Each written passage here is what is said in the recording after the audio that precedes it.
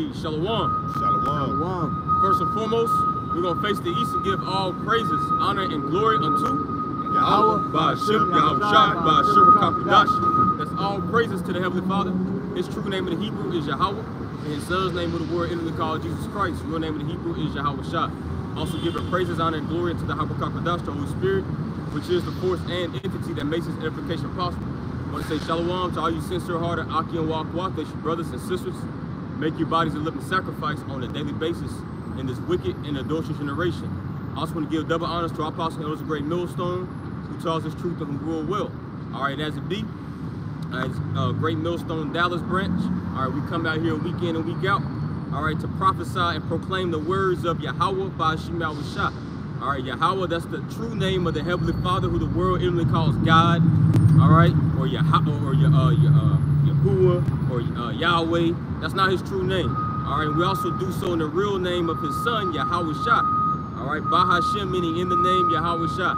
All right, which means Yah is he, Yahushua means he saves or he delivers.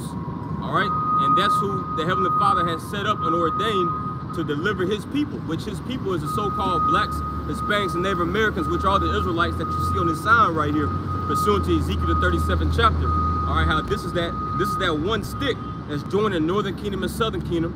All right, the so-called blacks, right, along with the Latino and Native and Seminole tribes, man.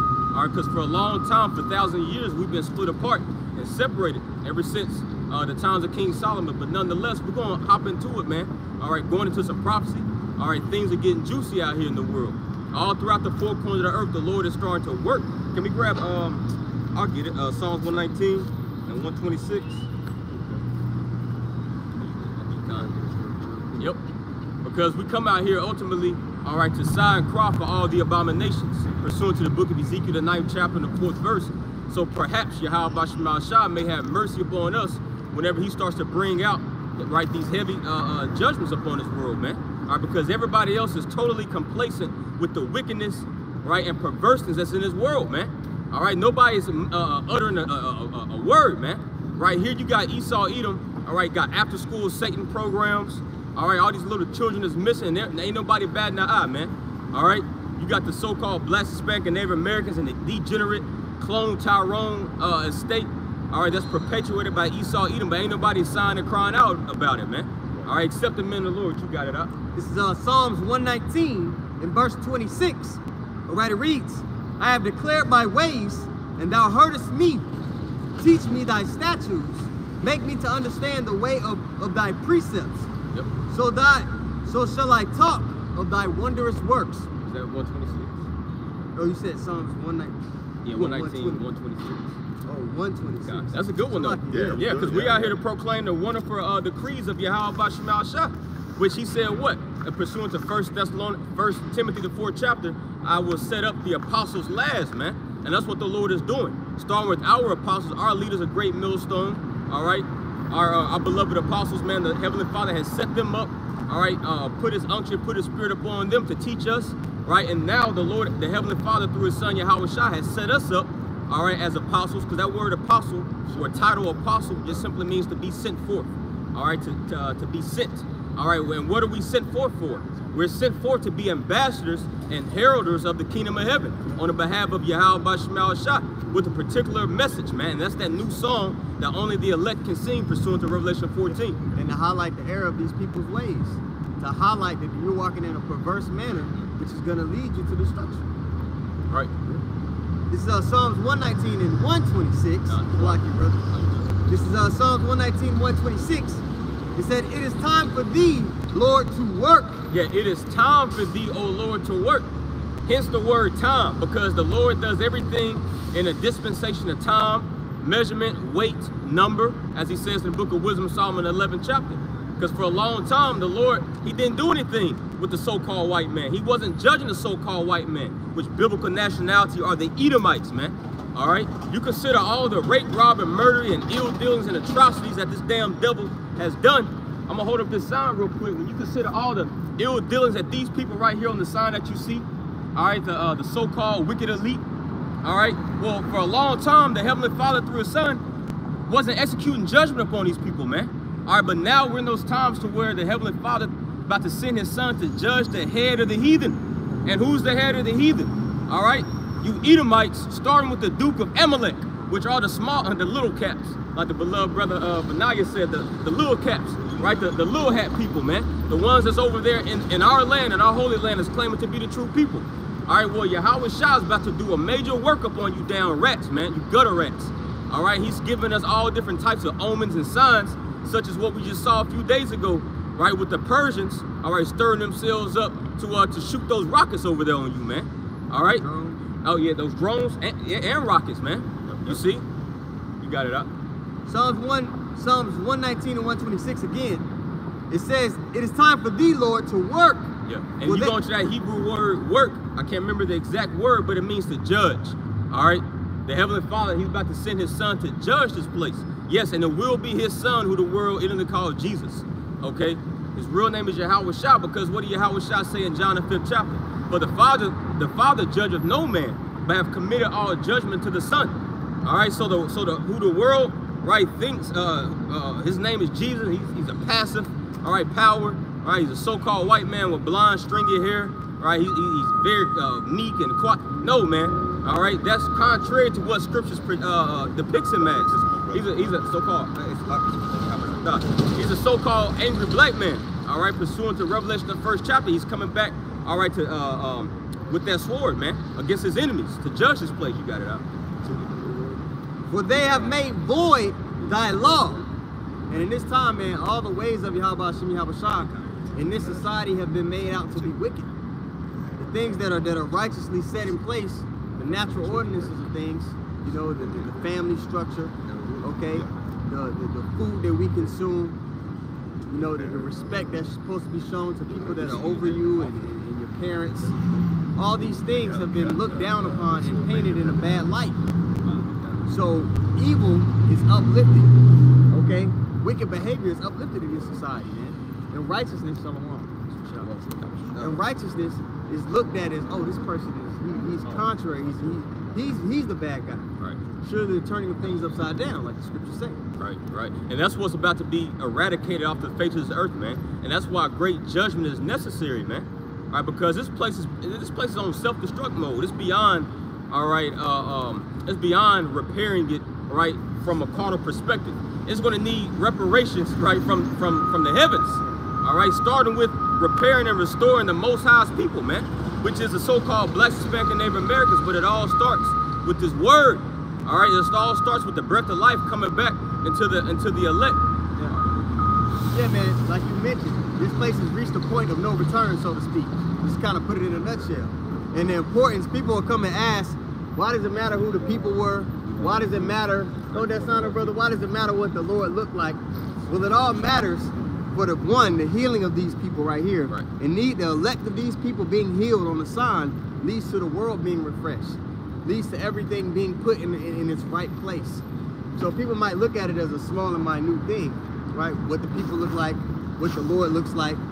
But these are the gateway, you know, topics that lead the elect to ask more questions, to seek out of the book and read, which is going to lead to the refreshing of the earth. I'm going to grab this since you mentioned that. This is the book of Wisdom of Solomon, chapter 6 and verse 24. It says, but the multitude of the wise is the welfare of the world, and a wise king is the upholding of the people. That's right. We're going to read it again. It says the multitude of the wise. Now, what's the root of wisdom? All right, the fear of the Lord. So when there's a lot of people that fear the Heavenly Father through His Son, Yahweh Shah, it says what is the welfare, and that word welfare means health. All right, it's the health and the welfare of the world, man. All right, and the Lord has allowed us to see the side effects, right, of the serpent ruling. The Lord has allowed us to see the side effects of this wine, right, that Babylon the Great, right, has pretty much chugged down the people's throats, man. All right, not only has the people partaken of it, but now we're in a time to where those that have the eyesight to see can actually see the side effects and the effects, all right, that this damn devil has done through his damn philosophies, all right, his pseudosciences, right, his witchcrafts, his religions, all right, his pseudo knowledge, all right. So, and what is it all produced upon the earth? Death, all right. So now the Lord is reversing that by doing what? Well, first and foremost, it started with him sending his son, Yahweh Shai, all right, to disannul death, to disarm death. Let's grab that real quick, Baba Kashan, Colossians 2, and I want to say 12. If we could get in NLT, Baba Kashan. Yep. All right, because the Heavenly Father has resurrected, all right, these dry bones, man. All right, the nation of Israel, starting with the elect, first and foremost, all right, by giving us this word, man. All right, so this is proof that Yahweh Shai is alive and well. All right, we're not serving no dead God, man, like all these other niggas are, right? All you niggas that's stuck in chematology, all right, in Christianity, worshiping Jesus. Those are no gods at all, man. All right, whose names should never be even spoken of. All right, why? Because they don't even exist. They're a figment of your fucking imagination. How about that? All right, those are man-made inventions. You see, man made Jesus. All right. So man made all these thousands of gods, right, within the Egypt or Egyptology, man. You see? But Yahweh Bashmal Shah created the heavens and the earth and everything in the heavens and on the earth and in the sea below. All right? And now he's showing us, right, that he's alive and well by working signs and wonders, right, not just in the world, but amongst his people, starting with the elect. Right? This is a sign and a wonder. Pursuant to the book of Isaiah, the 19th chapter, right, the Lord said he's going to set, right, in the midst of the borders and pillars of Egypt, right, the children of Israel as a sign and a wonder, as a little altar, as a little sanctuary, roughly paraphrasing. All right, and we're crying out for the Lord to send that great Savior. All right, so this is a sign and a wonder. You consider our apostles and elders and their teachers, all right, for 40 plus years going out to the highways and byways like clockwork, man. All right, and being consistent on it. All right, because that's a mark of a that's a telltale sign of a true prophet is their diligence and consistency by bringing out the right doctrine. Well, that's a sign and a wonder, man. And people don't really consider what's really happening, man. All right, how you have so-called Black, Hispanic, and Native Americans, all right, they treat each other, all right, with brotherly love, just like Yahweh Shai said, all right, John the 13th chapter, the world shall know that you are my disciples because of the love that you have for one another. And the doctrine is going out, man. So this is a sign. This is very well indeed a sign and a wonder that's happening in the world, man. And this is why the Heavenly Father is about to send his son to totally run through this goddamn place, man. All right, because the cloak has been stripped and removed off you people. You people, y'all know who the Israelites are. Y'all know who what the true names of the Heavenly Father and his son is. All right, y'all know what Babylon the Great is. So you can keep playing dumb as long as you want to play dumb, man. Because that's one thing about a nigga. A nigga loves to act like he don't know what the hell going on. All right? But that ain't going to pass with Yahweh Bashmal Shah because he knows that you know.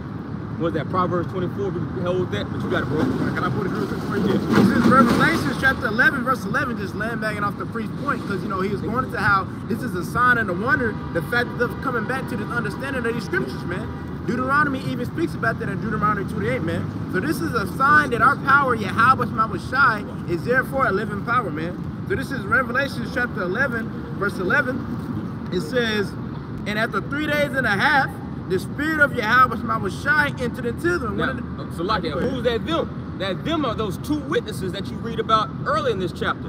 Northern kingdom and southern kingdom. Just like the Heavenly Father commissioned Moses and Aaron, right, in ancient Egypt, all right, to pretty much go prophesy, right, and proclaim unto Pharaoh, let my people go so they can go do sacrifice unto me. Well, the Lord has set up his two witnesses once again, except this time it's consisted of the whole nation of Israel, all right, of the prophets, the 144,000 ordained prophets of both northern kingdom and southern kingdom. So that's that breath of life entering into those men. Okay, go ahead out. Just to add a quick point, this proves that Malachi 4 in the end of the verse that Elijah the prophet has been sent, because he said he'll send Elijah the prophet before the great dreadful day of the Lord to turn our hearts to the Son back to the Father. That's how we rolled that after those 3 days, man. Do raw Bible business, man. This is from the top, Revelation 11:11 from the top. And after 3 days and a half, the spirit of life from Yahweh Bahashim Shai entered into them, and they stood upon their feet. And great fear fell upon them which saw them. And you see that being happening now. Why do you think Esau is doing the things that he's doing now?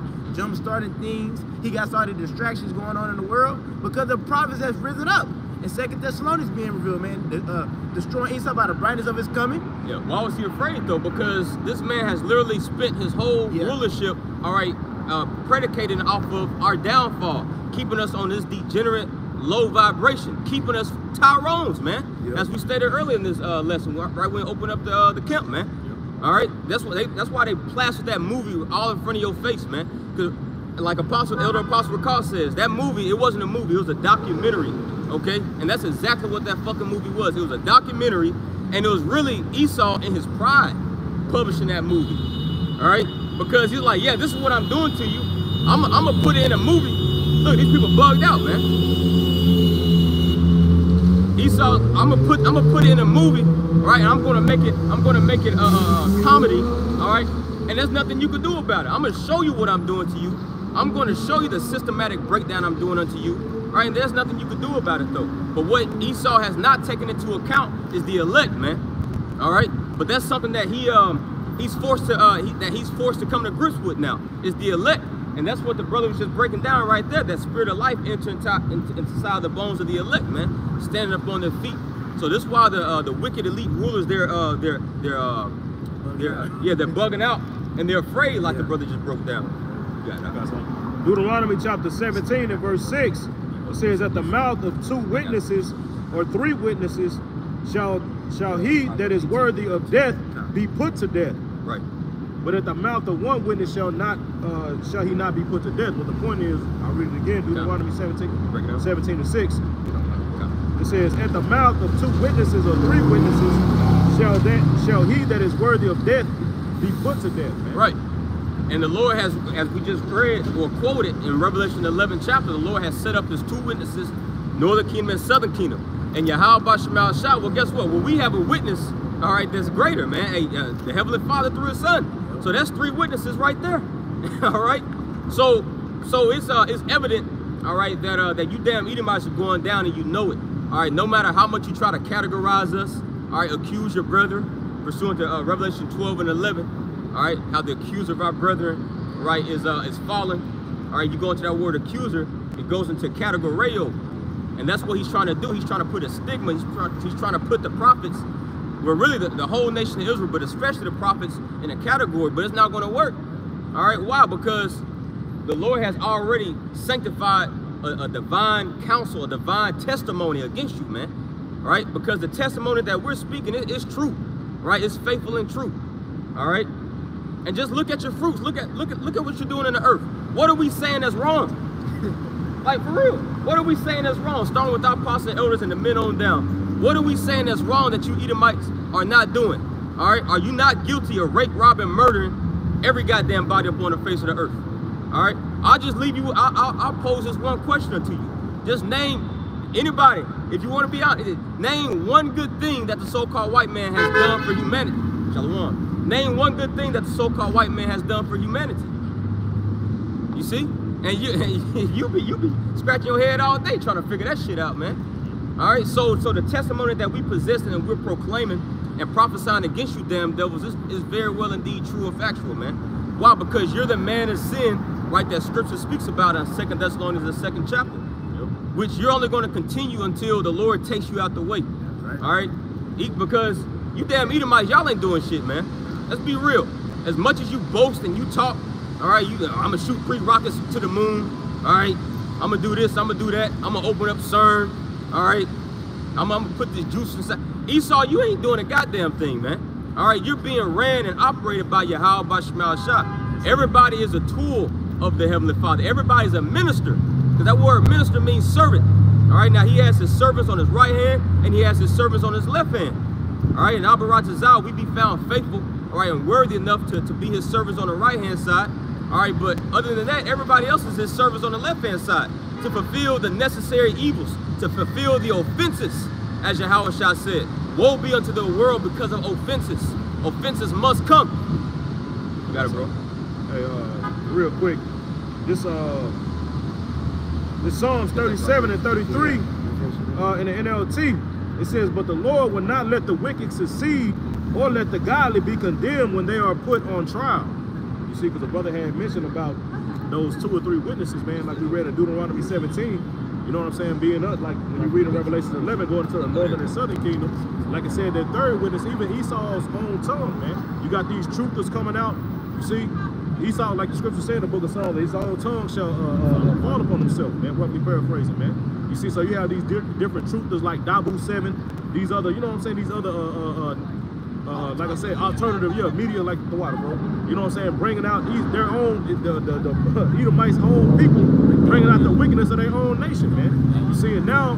That's why, like the brother read in the Revelation 11, that's why Esau is scared, man. Because now this testimony, like the brother said, we have, all right, it's being brought forth before the Heavenly Father, man. You see? And Esau's going to try to, and right now, Esau's going to try to slander the prophets, man. Like the Apostle Paul just did a lesson about GMS being on that hated,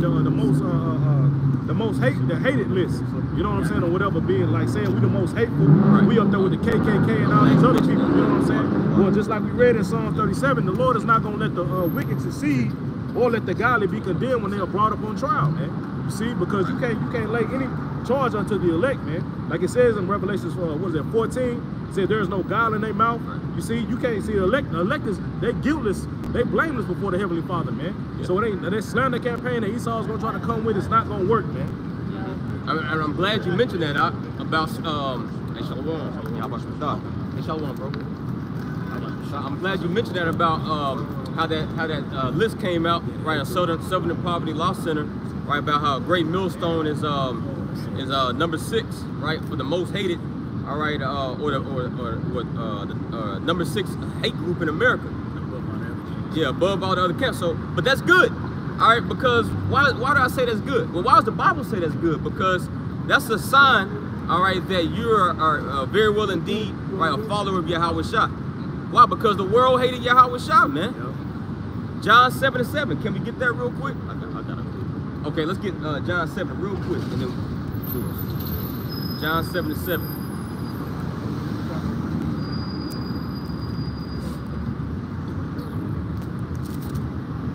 This is John chapter 7. Micah Bosch. You want to get it too? Okay. John chapter 7, verse 7:7. Verse 7, the world cannot hate you, but me it hateth, because I testify of it that the works thereof are evil. Right, can you read again? It says, the world cannot hate you. Yeah, Yahweh Shah said the world cannot hate you. Go ahead. But me it hateth. But me it hateth. Now, he said this over 2,000 years ago, right? And what does it say in Revelation 11, chapter the 8th verse? All right, where all the spiritual Sodom and spiritual Egypt, where also our Lord was crucified. Now, was Yahweh Shah here in the flesh crucified here in spiritual Sodom and spiritual Egypt, aka America? No. All right. So how did they crucify him? All right, by Xing out his ways, Xing out his true image, right? His true nature, his true character. All right. So that perpetual hate, all right, that the world has for Yahweh Shah is still played out today.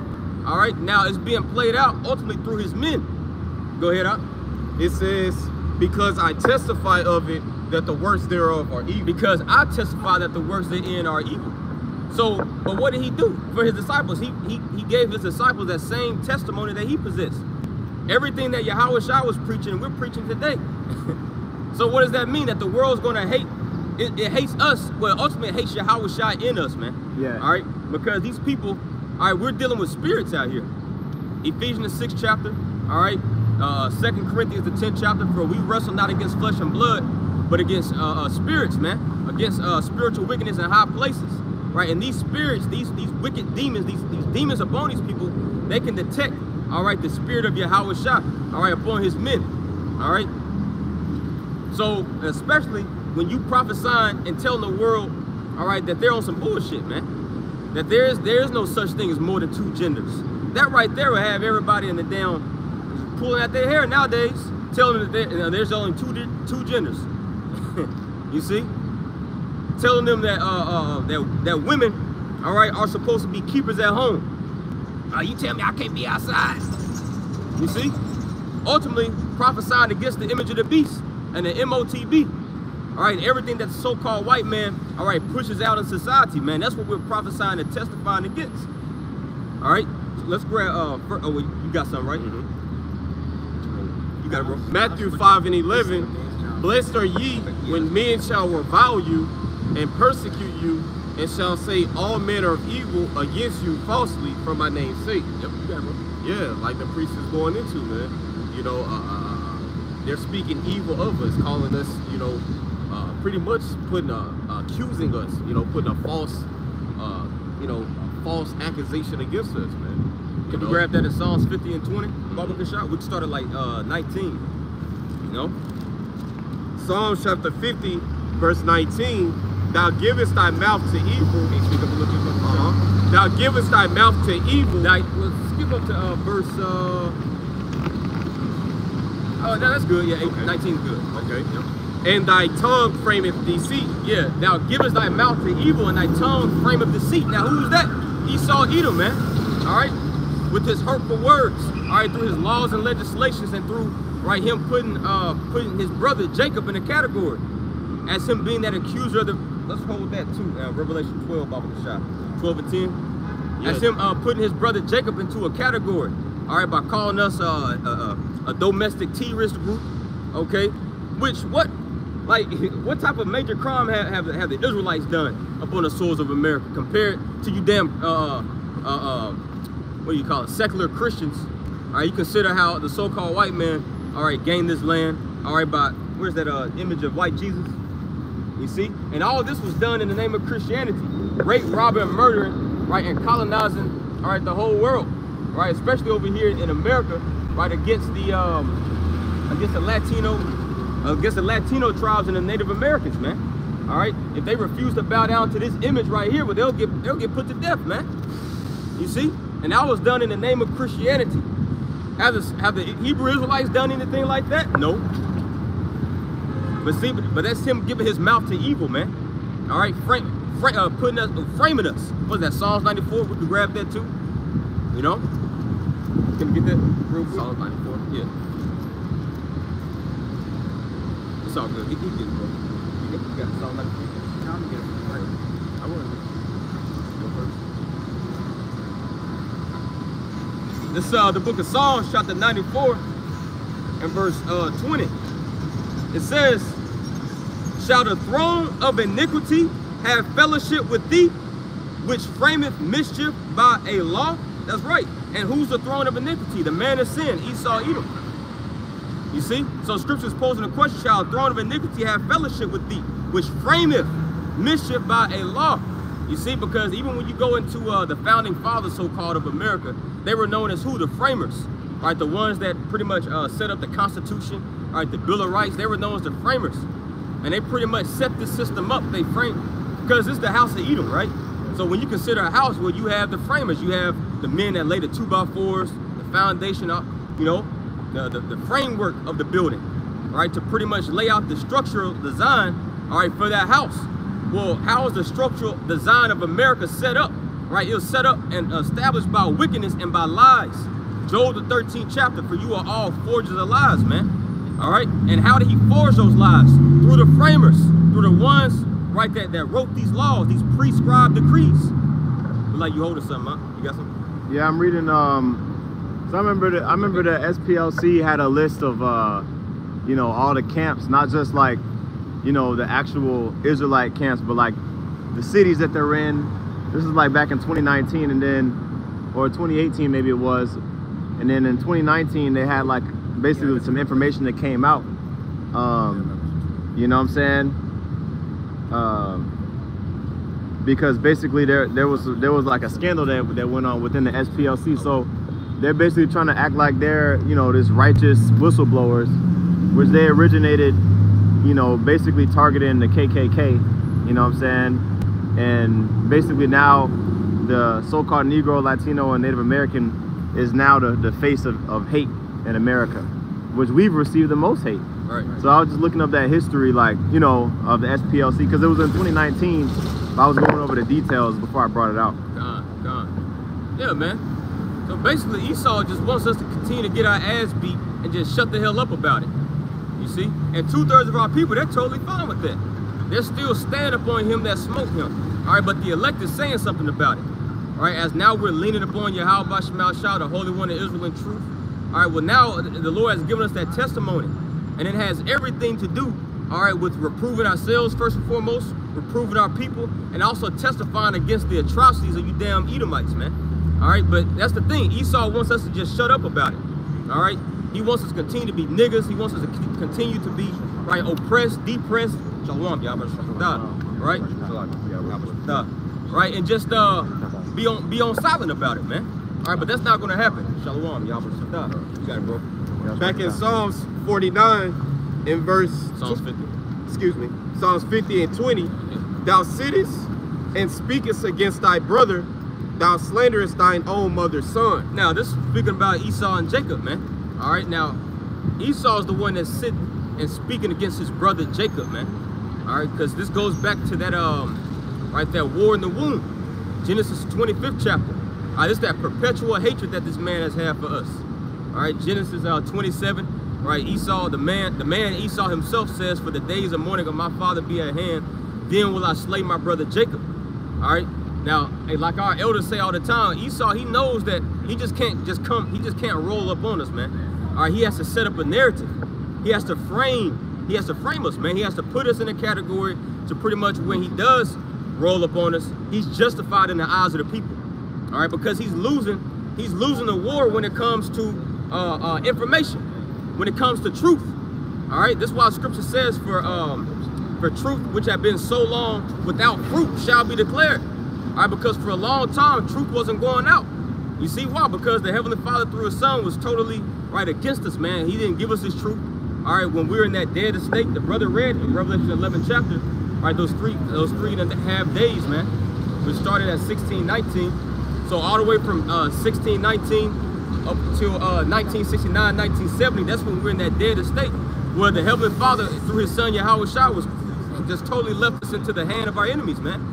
All right? But now, since that breath of life came back into us, now the truth is coming out. And that's what's ultimately making this man afraid, is truth coming out.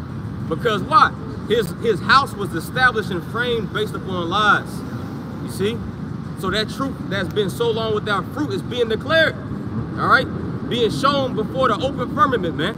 All right, brothers going in the highways and byways, uploading their live epistles, man. Starting with the apostles and elders. And it's breaking. Let's grab 2 Corinthians 10. 2 Corinthians 10 real quick. You know what I'm talking about? I got a precept. Okay, you got it, bro. This is 2 Thessalonians chapter 2, verse 3. Yeah. It says, let no man deceive you by any means, for that day shall not come, except there come a falling away first, and that man of sin be revealed, the son of perdition. Right? So the day of Yahweh Shai is not going to come until, well, couldn't come until we fell away from the understanding of who we were as a people, until the Lord took away His heritage from us, right? Which that happened during the time period that the brother's going into, man. You know, we were in captivity here in Babylon the Great. We didn't know the name of the Lord. We couldn't call upon the Lord until He revealed His name back unto us, right? Which the scriptures talk about. Power was given unto Esau, you know, for 40 and 2 months, that 350 years, you know, basically from 1620 to 1970. Now we got the spirit of, you know, the Lord back dealing with us, right, through Elder Abba Bivens. And then you got Israelite Camps. Apostle Hart did a video on it over the weekend. Fopi, you know, which the video that the Fopi uploaded was old. You know, it was like a couple years old, maybe like a year or two old. But they basically scoffing against Elder Abba Bivens, saying that he wasn't, you know, that he wasn't Elijah, you know what I'm saying, coming back in the reincarnation. Well, they don't even believe in reincarnation. You know what I'm saying? Basically, all of these different things. Oh, the virgin birth. They believe in a virgin birth. Yeah. You know what I'm saying? So, you know, evil men and seducers are waxed worse and worse. But, you know, I brought out that first Thessalonians 2 because, again, we had to go through that time period where we didn't have the spirit. And now we got that spirit. Now, that's how we know we're in the end times. You got it, bro. This is 2 Corinthians chapter 10, verse 3. For though we walk in the flesh, we do not war after the flesh. Right. Though we walk in the flesh, we do not war after the flesh. Okay? Because what's happening is way much more than what the eyes can see. All right? Because we quoted Isaiah the 19th chapter earlier, how the Lord is setting up in the midst of the borders of Egypt, right, an altar. Right now, do you physically see brothers setting up a bronze altar, sacrificing sheep and lambs? And no, you don't see that. All right? But we're doing it in the spirit by making our bodies a living sacrifice here in the spiritual Egypt. All right, so though we walk after the flesh, go ahead. It says, verse 4, for the weapons of our warfare, verse 3, For though we walk in the flesh, we do not war after the flesh. We don't war after the flesh. You see? We're not, this is not a carnal warfare that we're taking, man. And see, Esau, right? Hey, Esau's sneaky, man. All right? And this is why scripture says, for we are not ignorant of Satan's devices. He wants us to get carnal, man. Yeah. You see, because he knows that as soon as he could get us to be, that's why he sends agent provocateurs, all right? You know, the likes of Vocab Malone, all right? He sent agent provocateurs, these so-called hobos that be coming up here, which they got new clothes on. You know, they got a pair of New Balances, J's, acting like they homeless, but clearly you not. But they come up here scoffing, talking shit, trying to get our altercations. Why? Because Esau wants us to get carnal, man. All right, because he knows that at that point we'll be tempting our power, and then now we're outside of the hedge of protection of the Lord, and then we're totally in His hands. Because if you want to get carnal, Esau can take it there. He's got the weaponry for it. All right, this is his fucking world, man. The Lord gave it to him. The brother just read how the 1 Thessalonians 2 and 3. Yeah, how it was given to him. Power was given unto him. Oh yeah, I quoted that one. Yeah, Revelation. Yeah, Revelation the 6th chapter. So power was given unto Esau. Power wasn't given unto us right now. This is why we're still at the bottom of the bottom. So we got to deal wisely behind enemy lines. We have to deal in the spirit. We have to deal with wisdom. And the Lord, beautiful. Yeah, and the Lord showed us. The Lord told us how to deal as sheep amongst wolves, like the brother just beautifully quoted, man. Go ahead, God, this is verse, but this is from the top. God, this is 2 Thessalonians chapter 10, verse 3 from the top. For though we walk in the flesh, we do not war after the flesh. Right. Verse 4, for the weapons of our warfare are not carnal. The weapons of our warfare are not carnal. Why? Because what's the weapons of our warfare? His word, man. Hebrews 4 and 12. For the word of the Most High is as a double-edged sword. Go ahead. God, it says, but mighty through Yahweh Bahashim Abushai to the pulling down of strongholds. And what's it? Let's go to that word strongholds real quick, Abushai. I got you. Yep. Because when you consider a stronghold, that's something that's built. That's a wall of defense.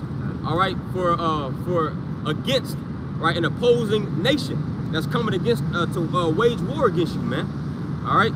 And Esau, he is built up in a wall, a fortified wall that was built out of fucking lies that our people are standing right next to. You see, as this wall is being torn down or ripped to pieces, right, the bricks are being, sledged out by this word, all right, because the Lord likened His word to a hammer, Jeremiah 23 and 29. Oh, not my words like a fire, not my words like a hammer. So as we're beating down this man's, fortified walls of lies, our people standing right next to it. About to succumb to that great falling, man.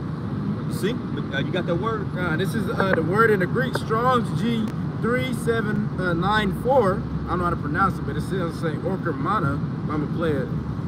Strong's G3794. Yeah.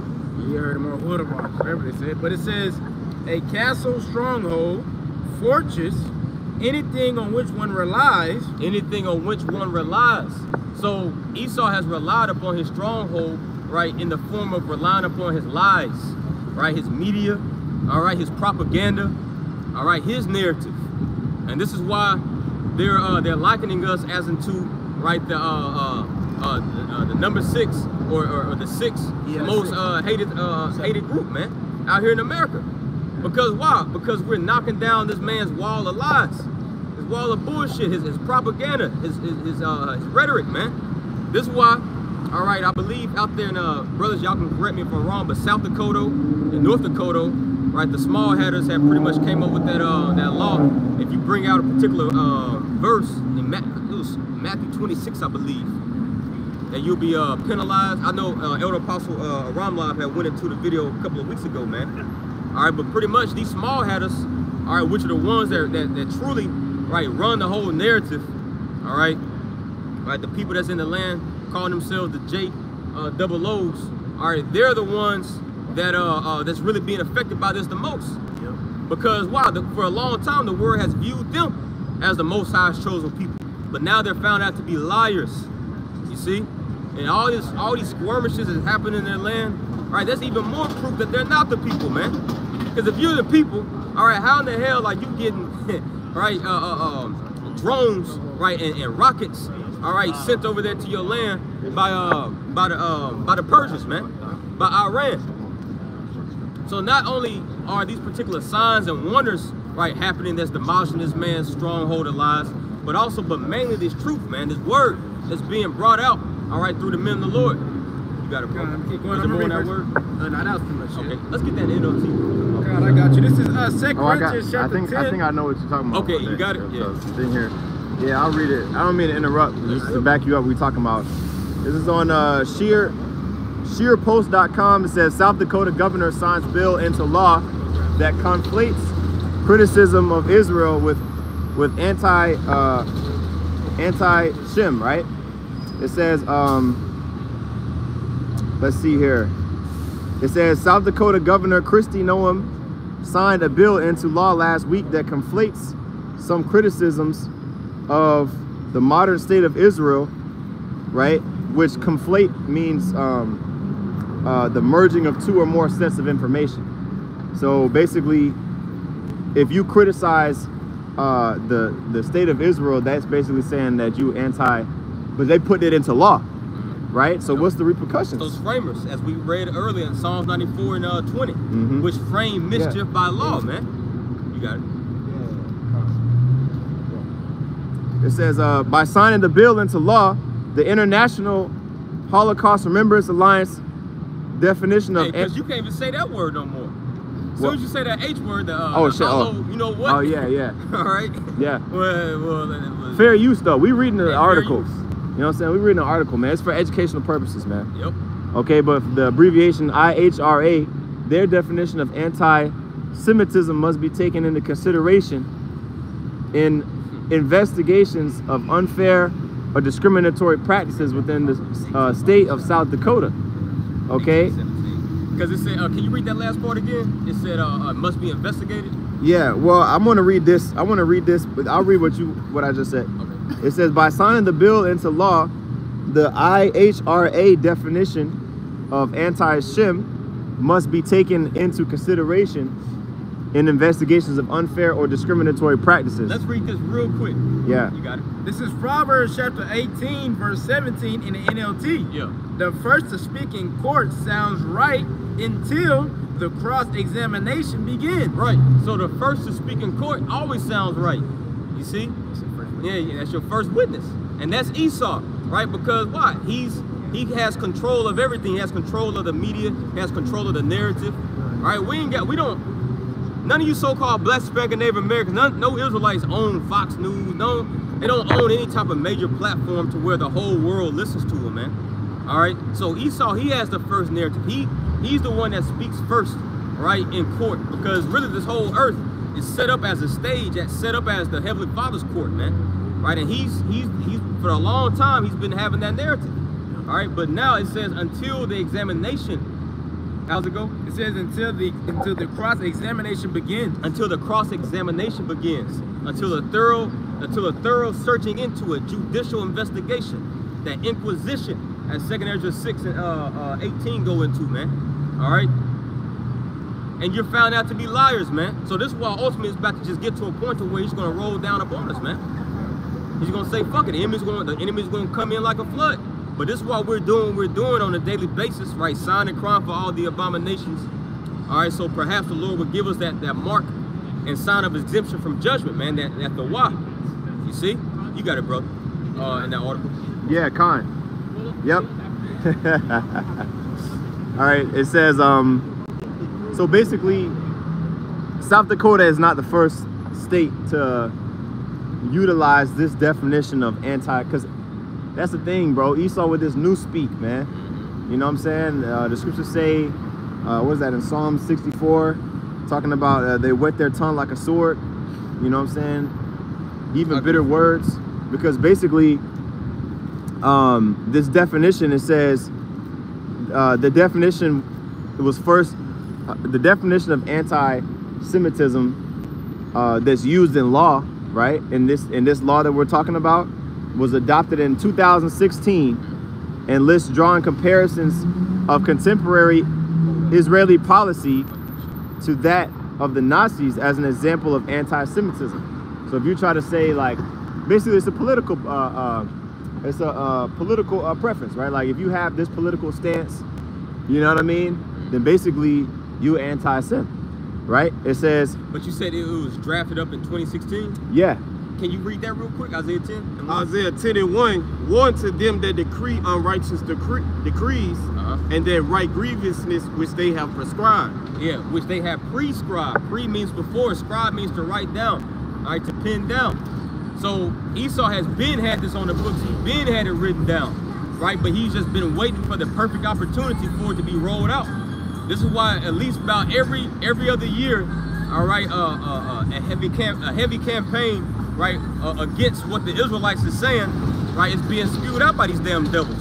So he can just keep it out there. That's like his jab. He's been keeping it out there, you know, like just keep it out there until he comes with that cross, man. And he's about to come with that cross. You see? But it's all been set forth with his prescribed decrees. They already have to be in the books. Set the stage. Set the stage. You got it, bro. Yep. All right. So it says they signed the bill into law as Israel's campaign in Gaza has killed over 31,000 Palestinians. Oh, you've been having a lot of Palestinians right here as of just this week, and it's just only Tuesday. All right, we really started like last week, but it's a lot more protests brewing up across Babylon the Great, man. You see, a lot more Palestinian, pro-Palestinian protests, that is. And then over there in the land of Israel, you got a lot of small hatters, all right, protesting against their own government. Where is that in the Bible? Where the children of Israel, they come back to their own land and they're gonna riot. It's gonna be a protest there. They're gonna be divided, man. So really, all right, all fingers is pointing to you to be the goddamn devil and a liar, man. You got it, bro. Yep.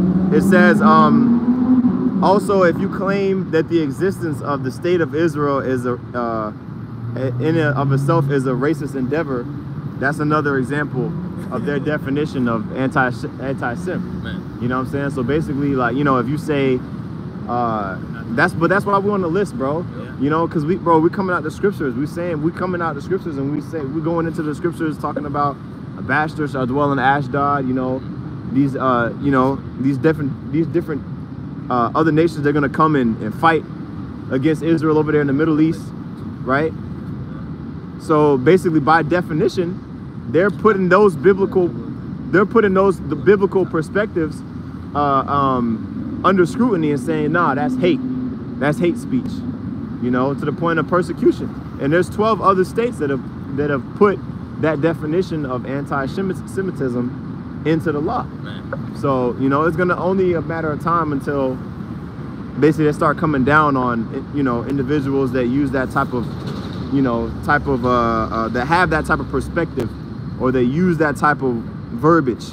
You know what I'm saying? Like us, you know, second Ezra's 16 and 70. You know what I'm saying? But you both got it. I just want to add a quick little point, because Esau the Champ is not working like that anymore.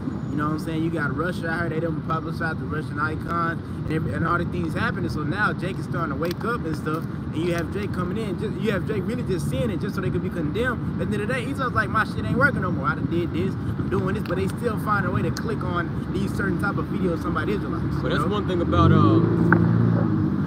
about wine, because you know his philosophies, him pushing this whole westernization, his campaign, his media, all this shit, right, is likening it to his wine. All right, well, wine doesn't last forever. The effects of wine, that is. You may be drunk for a while, you know, giddy, you know, all discombobulated, confused, don't know who's who, don't know who you are. All right, but eventually it starts to wear off, and that's where we're at right now, point in time. All right, Esau's wine is starting to wear off. But you people, you still drunk as hell. Don't get it twisted. All right, the only ones that's truly sober are those that's of the elect of the nation of Israel. All right, but nonetheless, a lot, as Scripture says, the nations have drunken up for wine and now they're mad. Yeah. That's why you have particular other nations like Iran and India is saying that westernization is worse than slavery, man. That's because the effects of that wine that even they themselves had drunken for a long time, the water, bro, are starting to wear off, man. Isaiah 47:12, stand now with thine enchantments and with the multitude of thy sorceries, wherein thou hast labored from thy youth, If so be, thou shalt be able to profit. If so be, thou mayest prevail. Like the priest is going into that wine, or you know, that wine also can be likened to his witchcraft is wearing off, man. That's why the scripture says, "Stand down with thine enchantments," man. You know, and then the next verse goes into Esau being weird in his witchcraft, man.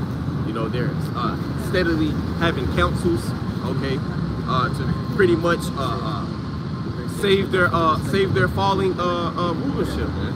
You know, like, yeah, this is why they opened up CERN. CERN is still, you know, activated, still spent, you know. Esau is trying to do any and everything he can, all right, to escape his judgment.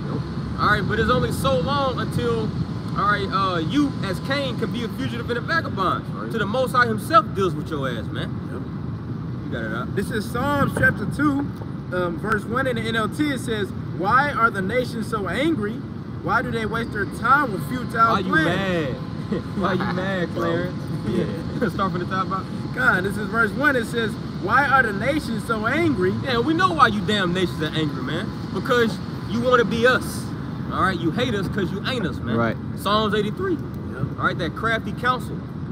You see, now, although we get up on you damn Edomites, starting with the wicked elites, all right, although we get up on you the hardest, well, we get up on all you damn nations, man, because all y'all hate us. All right, Revelation 11 chapter speaks about how y'all sent gifts to one another. And who were those gifts? We were, man. All right, and until this day, man, hey, y'all are still making merchandise off of the Most High's chosen people. All right, but that's coming to an end. Jeremiah the 30th chapter, the Lord's going to break our chains. He's going to break, all right, the yoke of bondage off of our necks, and the nation shall no more make merchandise of the Lord's people, man. You got it out. God, this is verse, I'm going to read verse 1 again from the top. Psalms 2 in the NLT, verse 1. "Why are the nations so angry? Why do they waste their time with futile plans?" Yeah, why do they waste their time with futile plans? All right, shooting rockets to the moon. You wasting, what are you going to change, man? You really think that's gonna scare Yahweh Shah and the angel? Oh shit, we can't come back. You see what they doing? Which, me speaking as a man, I believe all that's just a damn lie. You ain't shooting shit up there, man. I'm just speaking as a man. That's a waste. That's a waste. Like, what is that gonna prevail? What are you doing? You know? What is that gonna change? You still gonna be destroyed. Iran and Russia, North Korea, they're still gonna shoot missiles over here. You know it.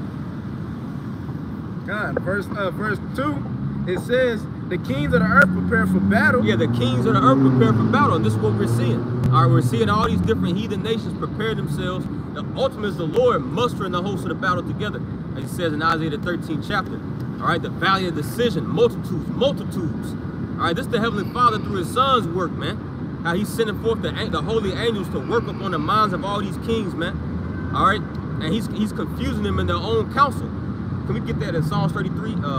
That counsel that he brought to naught. You got it up. Come read that verse 2 from the top. "The kings of the earth prepare for battle. The rulers plot together against the Lord." The rulers plot together against the Lord. Go ahead. "And against his anointed And one." against his anointed one, man. All right, starting with them plotting against, right, Yahweh Bashemal Shah, right, and his anointed ones, well, Yahweh Shah, right, and, right, the elect men. The elect of the nation of Israel, pursuant to Revelation 12 and 17, how the dragon was wroth with the woman and went to make war with the remnant of her seed. All right, but it's going to be brought to naught, man. Okay, the Lord is just setting you up for the ultimate. All right, I got your bitch moment. You see, like, just made me think about Dave Chappelle. All right, but that's what the Lord is setting up. All right, and it's going to be up on a broad level, man, on a broad scale, a worldwide scale, man. All right, the Heavenly Father is going to send his Son with the holy host of angels. Where's the chariot sign at?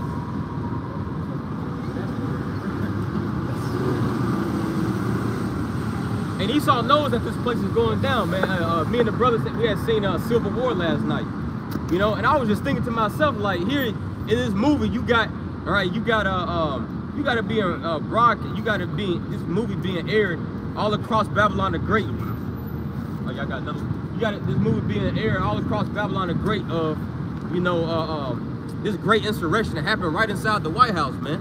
You know, them trying to look for the president, just shooting all up inside the White House, man.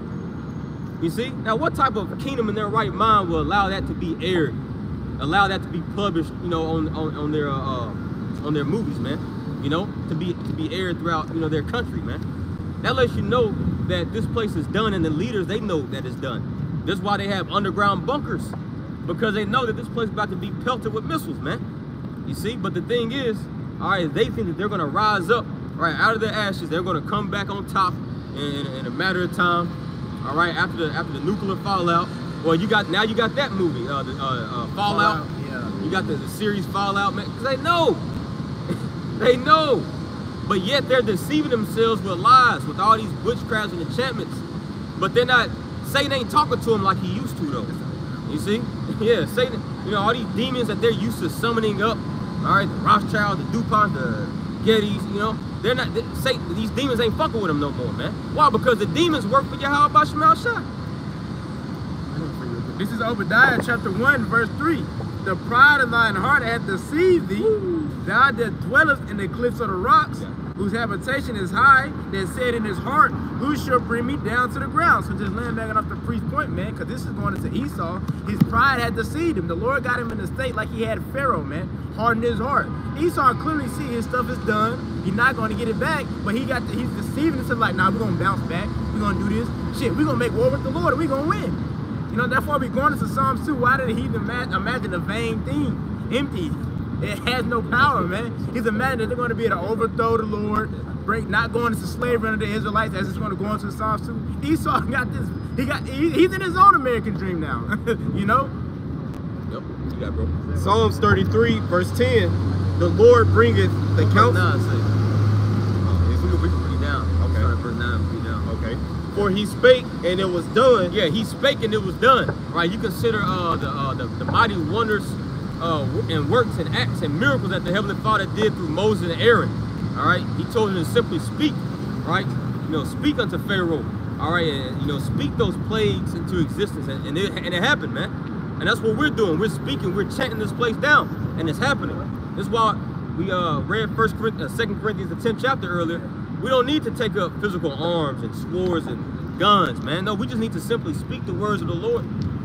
Right? And that's all that's needed to bring down this man's wicked empire, man. In the time of Joshua the 6th chapter, right? All that was needed to bring down Jericho was for us to be obedient to the words of the Lord. All right, march around the city, all right, for 7 days, all right, and blow the ram's horns, man. So this is what we're doing. We're blowing the horn and we're compassing this place, man. All right, the men of the Lord is walking circles around this goddamn place, man. That's gonna be brought down in due time. Right? You got it, bro. The Lord bringeth the counsel of the heathen to naught. He maketh the devices of the people of none effect. Yeah, so all the counsels, right, of you damn heathens, all right, the W to the E to the F form, the W to the H to the O form, it's gonna be brought to naught, man. And we don't need to be there, all right? The men of the Lord, we don't need to be there physically to hear what they saying up in these damn councils, man. We already know what y'all talking about. Scriptures lets us know what y'all talking about. Psalms 83, that's ultimately what it's going into, man. Psalms the 2nd chapter as the brothers reading. That's what, yeah, Psalm 64, man. That's what y'all are talking about. All right? Ultimately, you're plotting against the Lord and his anointed, right? And you want to continue to rule. But how does Psalms the 2nd chapter conclude? The Lord's going to set up his holy king up on Zion, man. It ain't gonna be you damn Edomites. You damn small hats about to be blown off the damn map, man. I remember like 2 years ago, Iran, it was at the beginning of the year too. I believe it was like in January, damn near January the 1st, like 2, maybe 3 years ago. But Iran, right, had drew up this map, right, of the land of Israel for all the targets it's going to hit. And for all the targets, it was like little red dots. That whole land was filled with red dots, man. And that's just Iran alone. You know what I mean? And Iran, they have this thing under their country called Missile City. You see, Missile City. They got a whole city underground, just slam packed full of goddamn missiles, man. Right? Yeah, for Babylon and also Israel, man. You see, but the thing is, the difference between Babylon and Israel is that the land of Israel is going to be rebuilt. All right, underneath the commands of Yahweh Shah and the elect men. All right, but you got it, bro. And Psalms. This is Psalms 2. Psalms 2, I'm going to read verse 3 again. It's like in verse 2 again. It says, the king, this is in the NLT also. The kings of the earth prepare for battle. The rulers plot together against the Lord, Yahweh Bahasham Shai, and against his anointed one. Yep. Let us break their chains, they cry, and free ourselves from slavery to the power. Right. This is what these Edomites, right, are trying to do, and not just these Edomites, but all these nations.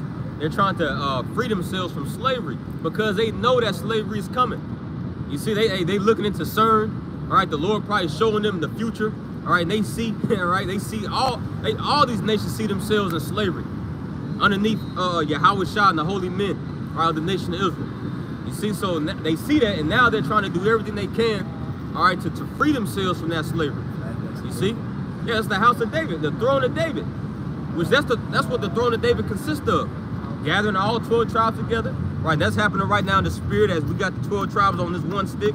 Right, and also subjugating all the damn heathen, putting their ass into slavery and work brigades, just like Solomon did. You got it. This is verse 4. It says, which really, they in the spirit though. Yeah. If I was an Edomite, I'd be doing the same shit, man. Yeah. No cap.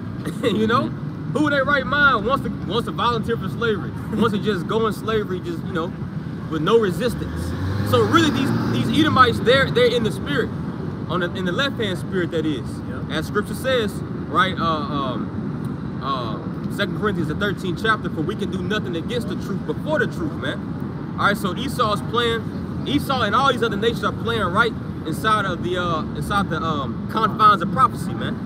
You got it, bro. This is Psalms 2 in NLT, verse 4 now. It says, but the one who rules in heaven laughs. Woo, but the one who rules in heaven laughs, yeah, Yahweh. All right, through his son Yahweh Shah. They're laughing right now, man.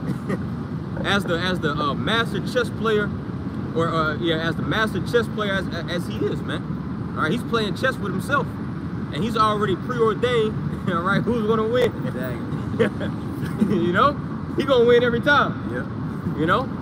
God. And it says the Lord scoffs at them. Yeah, the Lord is scoffing at you. How is he scoffing at you? Through his men. All right, this is what we're doing right now. We're casting up that taunting proverb against the king of Babylon. Yep. Isaiah 14, Habakkuk 6. And not just only us, but also, all right, your own counterparts. You damn Edomites. Man, y'all scoffing at your damn selves. Can we get, what is that, Sirach 21? 21 and 20?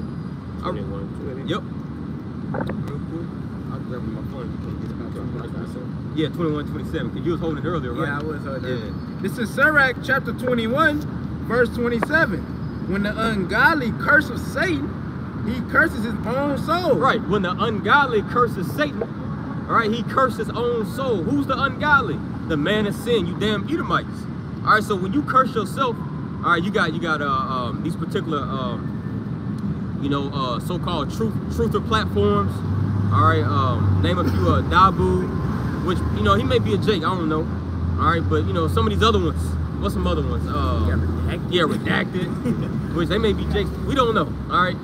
But just hypothetically speaking, if they are Edomites, but hell, you got small hatters, man, over there in the land of Israel right now, divided against themselves. Russia. Yeah, Russia. Yeah, exactly. Come on. Russia. How can I forget that? Russia. Okay. So when the ungodly curses himself, he curses.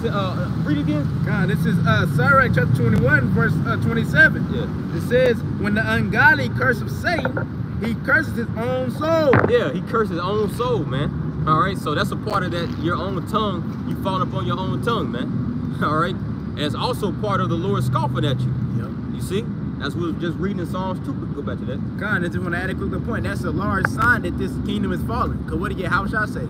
He said that if a kingdom divided against him, it cannot stand. And you're seeing that happening right now with Esau cursing his own self, man. You know? But it's just Psalms 2. You got the movie Civil War out. Like, damn, bro, like that. Right before. Like if you're a functioning nation that with a strong grip, there's no way in hell you would publish a movie, a civil war about your own kingdom falling, man. These are all signs that the Lord is putting right in front of the eyes of everybody. Yep. Can we get at that real quick? Matthew 12 in the NLT, because it literally says civil war. And also when that movie was published, April 12, 2024, that was the same day as the actual Civil War took place here upon America. April 12th, 1861.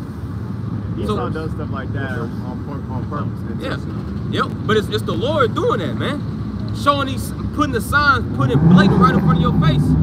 Because once again, Esau thinks that he's doing these things, right? Showing the revelation of the method, all right? With his predictive programming and all these. No, man, it's the Lord. All right, so the spiritual minded can pick up upon these particular signs and wonders. After this, everybody can switch. John. After that precept. Matthew 12 and 25, Yahushua knew their thoughts and replied, any kingdom divided by civil Yeah, war. knew their thoughts, knew their counsels, knew their plans. Start from the top, Baba Shah. Yahushua knew their thoughts and replied, any kingdom divided by civil war is doomed. Yeah, any kingdom. That included us. How did Northern Kingdom and Southern Kingdom get split apart? Through civil war. All right? You had times where and that's a cut on you damn Negro onlys. All right? That try to say because so-called Negroes, right, and Native Americans, we were duking it out for a little bit over here in the land of America during the time of slavery, man. That the natives can't be Israelites because we were at odds, man. Well, Scripture tells you, Isaiah 11th chapter, how Northern Kingdom and Southern Kingdoms they're gonna have that controversy, man. Zechariah 11th chapter, how the Lord Himself is gonna break the bands of brotherhood. You see? So all throughout our history as Israelites, we always had civil war amongst ourselves, man. All right. So that includes us, but especially, right, you so-called white people. All right, you damn Edomites, man.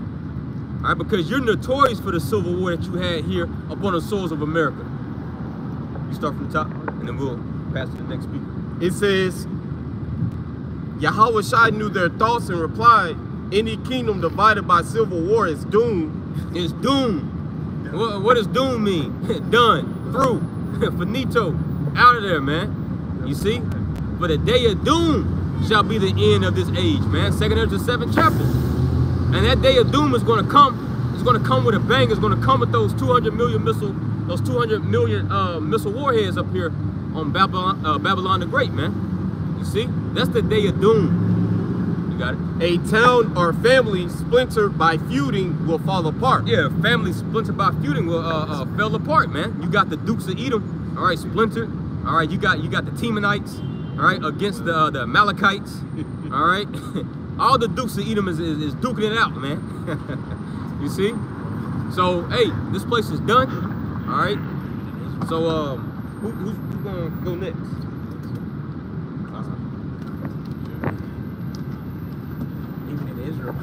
We hold Pass the precepts on the next video.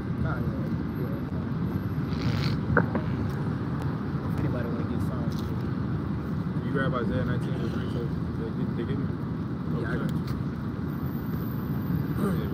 Isaiah 19? At the top.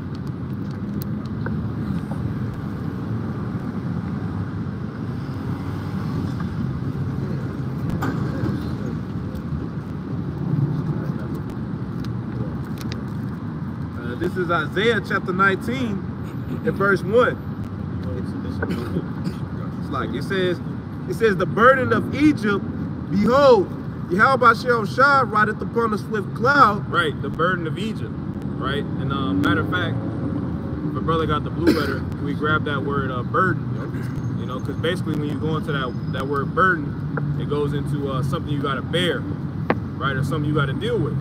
You know, and that's what we're out here to prophesy. We're out here to prophesy the downfall of America. All right, that's at the top of our priority list. Right, we're not out here, all right, giving you any inkling of an idea that America is going to continue. It's not. This place is absolutely through. It's absolutely done. Right? Just look at the people. You know, look at these people. You know, they're overweight. All right, they bugged out. They'll fall for anything. You know, and best believe, you know, Putin, right? These other kings of the earth, they're looking at America like America is ripe for the taking. You know, so again, as we're about to read in Isaiah 19, we're just here to we're the bearers of bad news for you Americans. You know, you got it all. Strong's 84853, Mashah, it says, lo, bearing, tribute, burden, lifting. It says, utterance, oracle, burden, right? Oracle. You know, that's what this is, right? When the scriptures go into the testimony of our Lord being the spirit of prophecy, right? We're out here pushing the oracles of Yahweh Shem Yahushua, all right? The prophecies.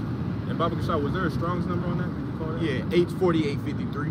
4853 times. Was there anything more on the Strong's definitions? Okay, come. we keep going. Hey, it says, You got it. You got it, brother. but it says masha'ah, which the root word is nasha'ah, right? Like to lift up, to bear up. You know how we say like NASA is really like a Hebrew word. Nasha'ah, like, you know what I'm saying, to lift up, to bear up. But yeah, that root word is nasha'ah, but masha'ah is basically the same thing. You know what I'm saying? But like when you carry something, or you put something on your shoulders, Right. you know what I'm saying, it's lifted up. You know what I'm saying? It's a burden. You know what I'm saying? So it's like with that implication. Yeah. So just And that burden, you know, really, you know, ever since this word has been going out, right, it's already been a burden to you people, right? And as we get closer and closer, all right, to World War III, as we get closer and closer to all hell breaking loose, that burden, you know, that these prophecies being fulfilled is really starting to weigh on the minds of these people, you know, and you can see it. They may not want to believe it, right? They may want to keep walking up and down the street and act like they don't see us. But at the end of the day, we can see the effect that the prophecies are having on you people. You know, it's not just the GMOs. It's not just, all right, your life sucking, right? Being you know, a sorry excuse for an existence. It's not just that, right? It's these prophecies. You know, you got it. God, this is just going into what the priest is saying. This is Job 15 and 22. Slacky 21. A dreadful sound is in his ears. And prosperity, the destroyer, shall come upon him. Hey, a dreadful sound. All right, that's what this is, right? But there's balance to it, right? Because the scriptures talk about the good news, right? But guess what? The good news isn't for everybody. The good news is only for you so-called Negroes, Latinos, and Native Americans of the elect, right? Specifically of the elect, you know? So there's a balance to this message, all right? God. You're Jeremiah 28. God, I got you. This is Jeremiah chapter 28 in verse 8. It says, the prophets that have been before me and before thee of old prophesy both against many countries and against great kingdoms of war and of evil and of pestilence. Right, so that's the track record of the prophets, right? When you go back and you read the scriptures and you read about, right, all the prophets that you can read in, you know, the Old Testament, you know, Isaiah, Jeremiah, Ezekiel, you know, Amos, Hosea, right? All these prophets are prophesying the downfall of a kingdom, right? We're not pushing peace, right? And the Lord's going to send peace and love and happiness on you Americans. Hell no. All right? Could you read that again, Baba Shaw? God, this is Jeremiah chapter 28 and verse 8.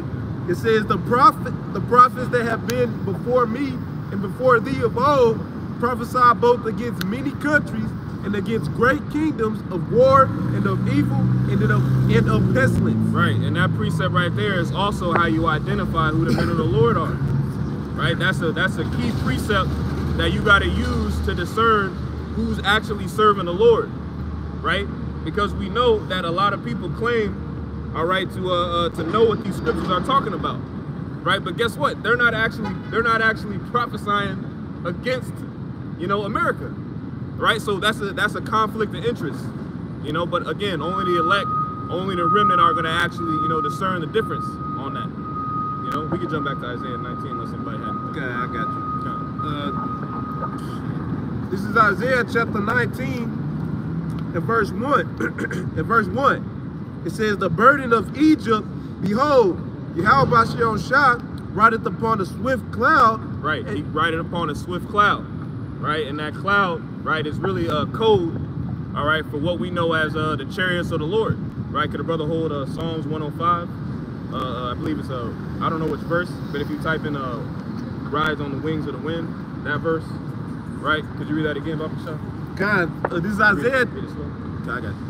This is Isaiah chapter 19 and verse 1. It says, the burden of Egypt, behold, Yahweh Ba'ashem Yahushua rideth upon the swift cloud, and shall come into Egypt, and the idols of Egypt shall be moved as at his presence, and the heart of Egypt shall melt in the midst of it.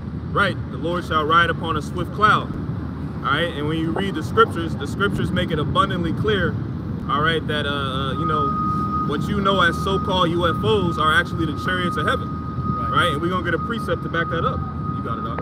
Psalms chapter 100 and verse, Psalm chapter 104 and verse 3. Who led the beams of his chambers in the waters, who maketh the clouds his chariot. Right, who maketh the clouds his chariot. All right, and what's a chariot, right? What is that talking about, right? You can basically liken an ancient chariot to a modern day vehicle, a modern day car. All right, and what's the point of a chariot, of a car, of a vehicle? To get from one place to another. All right, could you read that again? Psalms chapter 104 and verse 3. I gotta say something on that too. It was fresh in my head. So when we did the lesson, Elder Yatazaki and myself did a lesson on Judges. I'm trying to remember what chapter it was, but basically it was this chapter that talks about how they had iron chariots, and the original man-made chariots were used for what purpose? War, right? So it would be horse-driven, right?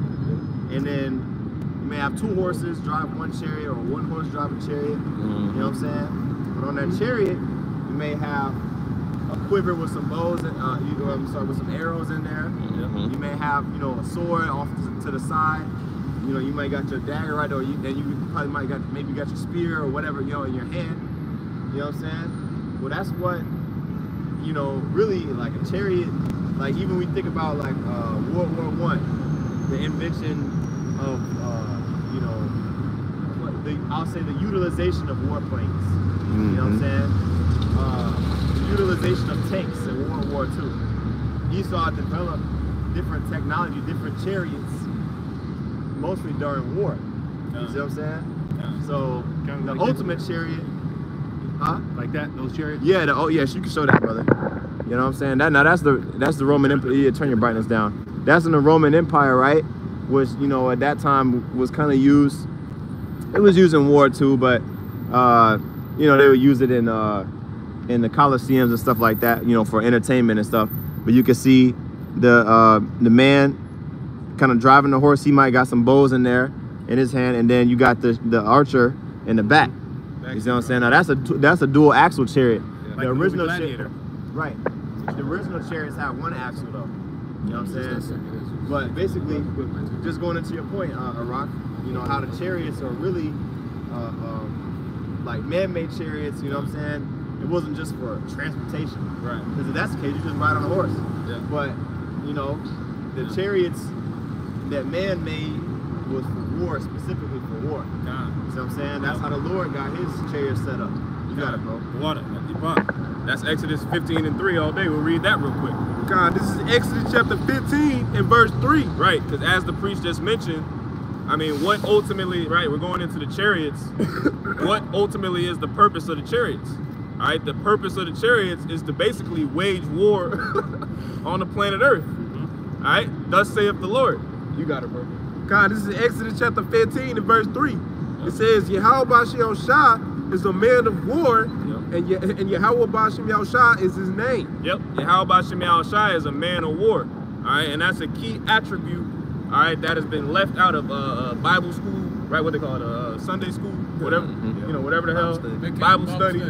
You know, vacation Bible study. Right, there was no lessons on this Exodus 15:3. Why?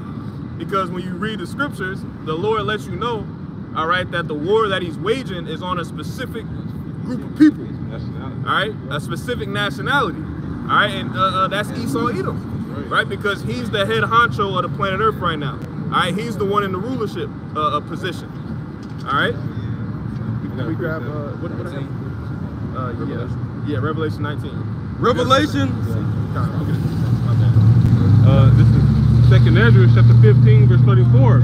It says, "Behold, clouds from the east and from the north unto the south, and they are very very horrible to look upon, full of wrath and storm." Yep. You know, going into the chariots. All right, the chariots, the swift instruments of Yahweh Shem Shai. Yeah. All right. God, that's it. And that was the reaction right? We can hold this too on deck. We can hold, what is it, Exodus 19, right? Where the Lord pulled up on our people in the wilderness. That was the same reaction of our people. Absolute mayhem, fear, right? And what was the words that scripture used again, Baba Kishah? Horrible to look upon. Horrible to look upon, right? Full It's of not. wrath. Yep, full of wrath, right? We can grab that Exodus 19. Yeah. Oh, actually.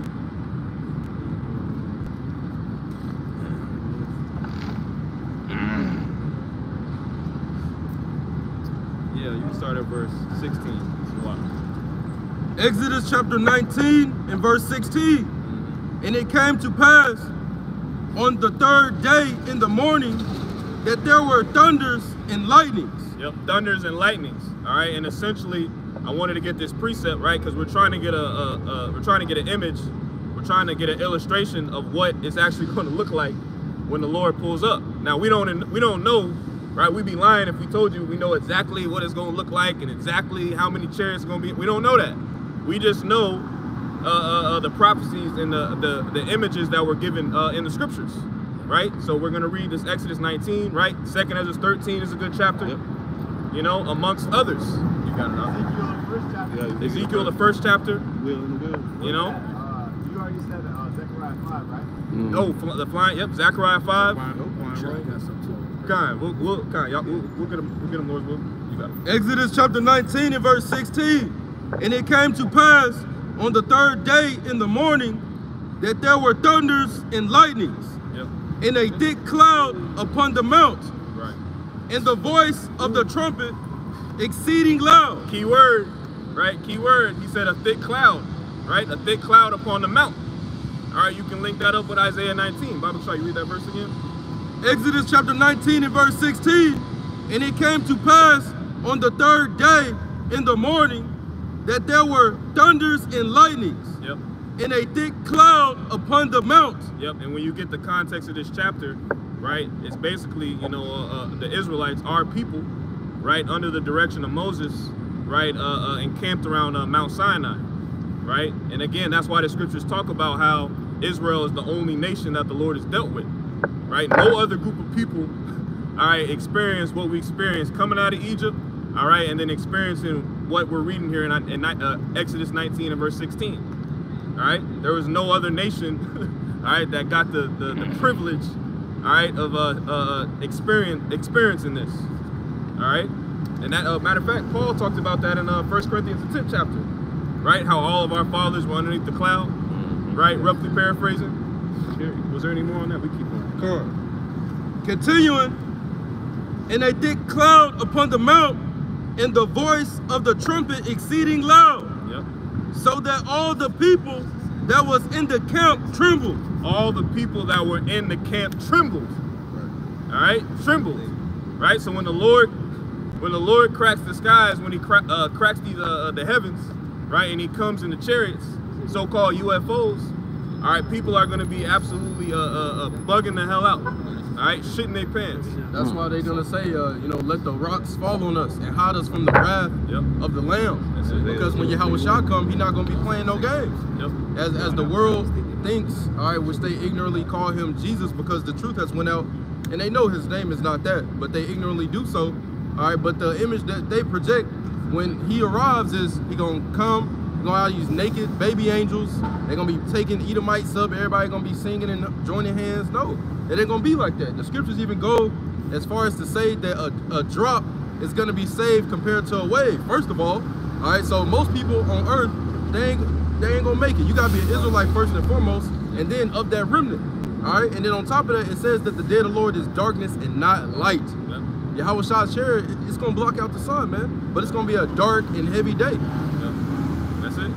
That's it. Yahweh Shemel Shah, right? The Lord, He's coming to basically spring clean, man. He's coming to exterminate, man. What the hell do you think the Lord flooding the entire planet Earth and saving 8 people was about? That's called extermination. Ethnic cleansing. Ethnic cleansing, you know? And that's scriptural, right? We're spiritual. We're just bringing out these prophecies, man. You know? Was that it on that Exodus 19? That was it. Anybody got something? Yeah, you got it. This is just Psalms 18. I'm reading in GNT. In my trouble, I called to the Lord. I called to my power for help. Yep. In his temple, he heard my voice. You can get it, brother. He listened to my cry for help. Yep. Then the earth trembled and shook. Yep, this is a psalm of David. Yeah. All right, the earth trembled and shook. You got it, Doc. Yeah. The foundations of the mountains rocked and quivered. Yep. Because Yahweh Bashim Yahushua was angry. Yep. Smoke poured out of his nostrils, a consuming flame and burning coals from his mouth. Yep. And if you're paying attention to the words that are being used in this verse, Yeah. a lot of the same words are in Exodus 19. Right? Because again, when Yahweh Bashim Yahushua makes his appearance, right? The whole entire the scriptures talk about that. And matter of fact, we'll hold that real quick. Stay with that though. Sirach 16. Sirach 16, where it goes into I think you can start at verse 16, where it talks about everything shaking, right? Because again, the chariot itself, and there's going to be more than one, right? We had Zechariah 5 held on deck, where it talks about the flying rolls, right? The chariots come in all shapes and sizes. You know, the Lord gonna get, the Lord finna open up and really show you his armory. Yeah. You know, his collection. Yeah, I got it. You got it. Yeah, this is Sirach chapter 16, and I'm gonna get verse 18. It says, "Behold, the heaven and the heaven of heavens, the deep and the earth, and all that therein is, shall be moved when he shall visit."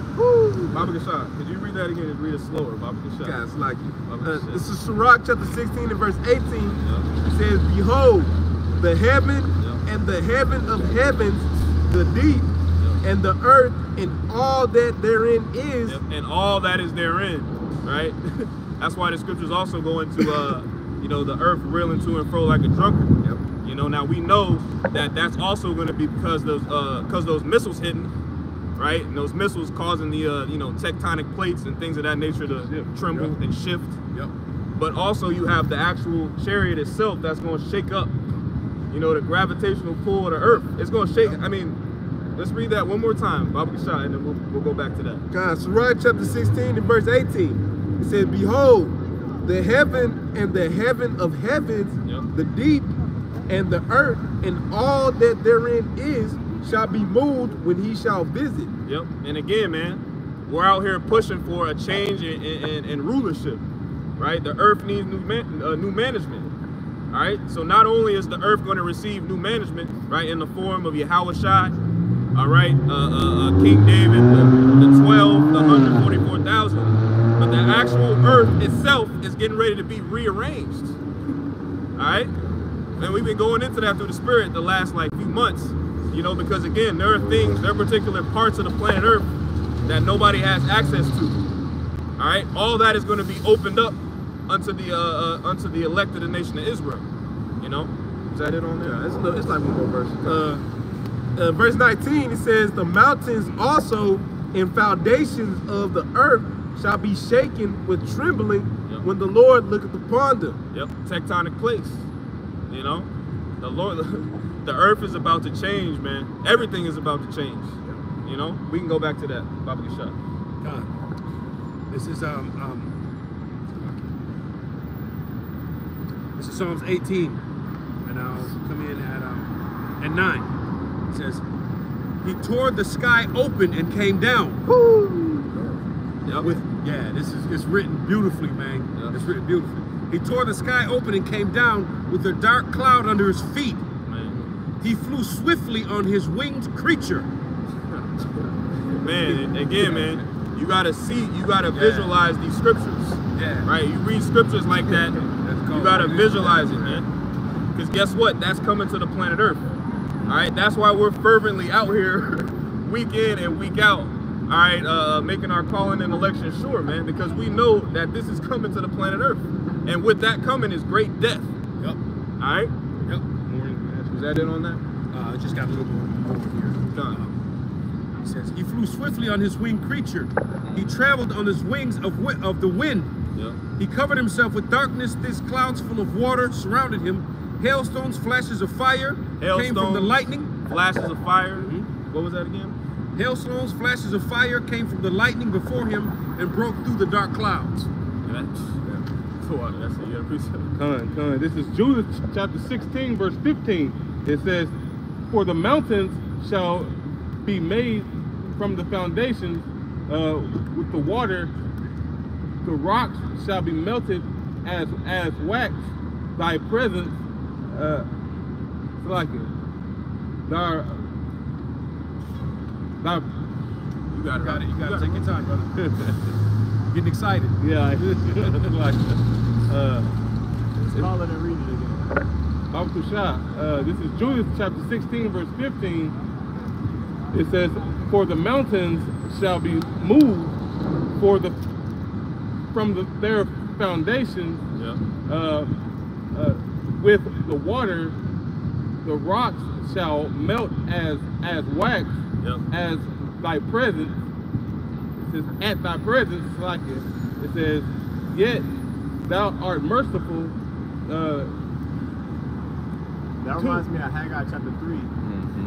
The same chapter it talks about the horn of the Most High, the power, having the hiding of his power, and the mountains being basically trembling in that when they see the power of the Lord. Which is basically going into the chariots, man. You know, like your brother quoted an aside from Judith. This was common knowledge. Judith was a woman, you know, of Israel. You know what I'm saying? That the Lord used to deliver from Holofernes during the Babylonian Empire, right? And this was something that she knew. You know what I'm saying? So we basically bringing back this information that was once common knowledge. The chariots of Israel, it wasn't no like secret thing.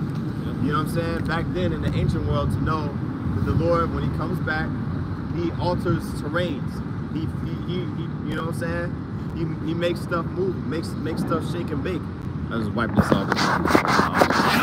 Take an extra oil on their hands. But you know what I mean? So that's what's gonna happen when he comes back. Daniel 12 and 2. You know what I'm saying? When he comes back, it's gonna be that times 144, man. You see? So you got it, man. I was gonna say real quick because you know how the priest out now and the brothers been bringing out these scriptures, right? How this has been common knowledge amongst our people. Well, you know, especially in the ancient world, but hell, even on this side in the Americas, you consider our forefathers right out there in the cotton fields, right, singing sweet, swing low, sweet chariot, right? You know, so you know, coming to carry me home. So that lets you know that we haven't really been that too far removed from having this particular knowledge that our salvation is going to come from the heavens. All right. So what between that time with us singing swing low, sweet chariot up until now changed? Well, Esau with his damn fighter jets and blue angels, all these things has been just shown unto us, and now our people is leaning upon the horses and chariots of Egypt and totally forgot about the salvation of the Lord, man. Right? Isaiah the 31st chapter, it says, as birds flying, the Lord's going to deliver Jerusalem, man. You see, but you read the first verse in that chapter, it speaks about how our people is leaning upon the chariots of Egypt, man. Not even looking towards the birds of Yahweh Shah, if you will, man. It's an important, we got to reiterate this point, because like as the priests have been saying, this understanding is a part of our heritage. It's a part of our history, right? The same way Esau, right, got particular pieces of history that he remembers, like fucking, you know, Paul Revere, the British are coming, right? He got the Alamo, all these whack ass, you know, historical events, right? A part of our history, a part of our heritage is what we're reading about right now, you know, and that's truly why, you know, Esau is shaking in his boots, why he's scared, because he knows, you know, even though we're here, right, in this low decrepit state, right, in the spirit, right, in the heavens, all right, as I forget what that was that Elisha that said that there be more with us than there are with them, roughly paraphrasing. All right, Esau knows that, you know. You got a precept about it? Nahum chapter 1 verse 5, the mountains quake at him and the hills melt and the earth is burned at his presence, yeah, the world and all that dwell therein. You want to speak on it? Well, you got it, bro, but I'm just laying back and I'm I'll read it again. Nahum 1 and 5. Read up a couple verses. Okay. Because when you started Nahum 1 and 2, it talks about how pissed off the Most High is. Okay. So start there. Nahum 1 and 2, the Most High is jealous and the Lord revengeth. Right, the Lord. You got it. The Lord has that godly jealousy over his woman, which is the nation of Israel. All right, just like the brother Asamwal said earlier, we got them on one stick, according to prophecy. You got Northern Kingdom and Southern Kingdom being joined back on one stick. All these tribes that are on this board, man, all right, that fit the curses. All right, this is who the Lord, who his people are, and he's jealous over them. Yeah. All right, and what happened unto them, which was a punishment, but all right, it's two sides to that coin. Esau got to pay. Yeah, right. And the scriptures, if I may, and you got, and then I'll be right back to you. The scriptures liken it under jealousy for a reason. You know, case in point, think about it. You just broke up with your ex-girl, right? You go to the bar, you go to the club, and you see your girl caked up, all right, with some dude that you went to school with, right? You're gonna be hot, or the enemy, all right? It's gonna be a fiery jealousy that you got, you know. So just imagine, right? The Lord, because we know the script. What does the scripture say? The scripture say, my thoughts are higher than your thoughts, right? All the emotions that we experience here in this flesh. How about Shemi Al-Shai? It's, you know, he's experiencing these things on an infinite level, man. We can't even imagine, we can't even fathom, you know, really the thoughts, you know, but he's given us a basic understanding. Continuing on in Nahum 1 and 2, it says, the Lord revengeth and is furious. The Lord will take vengeance on his adversaries, and he reserveth wrath for his enemies. Yeah, so the Lord is gonna take revenge. All right, all the atrocities that was done. All right, so all the atrocities, all the rough ways the Israelites had to go through, that Esau Edom put us through first and foremost, it's gonna be double upon your head. That's written all throughout the scriptures, man. That's why they want to silence this truth, because once this truth go out, the end can come. What entails the end? Jacob's world beginning. What's gonna happen in Jacob's world? The same thing that's happening here. All right, Esau is in his lofty high place in the heavens. All right, and we're in captivity. All right, his kingdom, his heaven is our hell. So in our kingdom, our heaven is gonna be his hell. All right, you got it. And the Lord is gonna use the Israelite man to do it. All right, even these wicked ass jakes that's out here, when they come back through the seed of the elect, you're gonna be looking, you're gonna be seeing them put hell on these heathens, man. You got it? Verse 3, the Lord is slow to anger. He's slow to anger, right? Because Lord on a different time frame. The scripture says the plagues are not slack. All right, a day to him is 1,000 years. All right, what does that mean? Think about that. All right, so the Lord, we down here in these fleshly bodies, we want to do stuff now, but the Lord has everything in his time, and they're surely coming to pass. All right, but he is slow. He's slow to that wrath.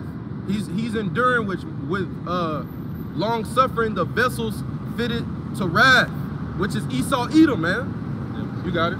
And great in power, and will not at all acquit the wicked. Right. All right. The scripture says that the sinner shall not escape with his spoils. In the faith, basically it says the faith of the devout people, the godly, will not be frustrated. All right, because this is the faith and the patience of the saints. All right, that's out here proclaiming Yahweh B'Shem Al-Shah. That's why these things are happening in the earth. All right, so that the end can come. We tired of this place, man. Every brother tired of this shit. They opened up CERN, brothers start going through more hell. You know?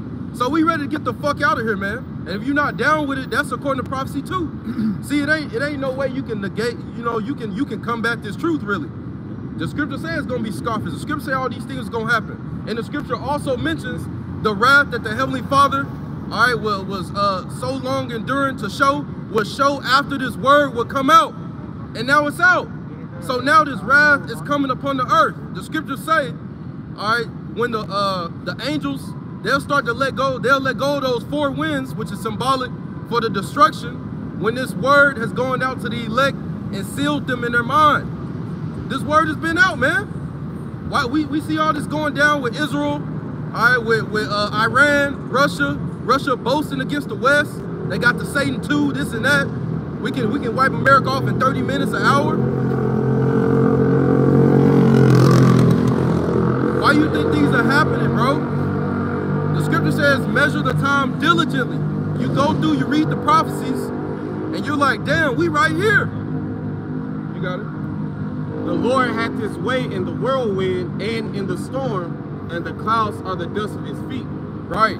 All right, the Lord is having his way. The scriptures say, my counsel shall stand and I will do all my pleasure. What is the Lord's pleasure? Yahweh Shah HaMashiach said, fear not, little flock, it is your Father's good pleasure to give you the kingdom. What's that? That's the end of Esau's world. We not finna be co-dwelling on earth with this nigga.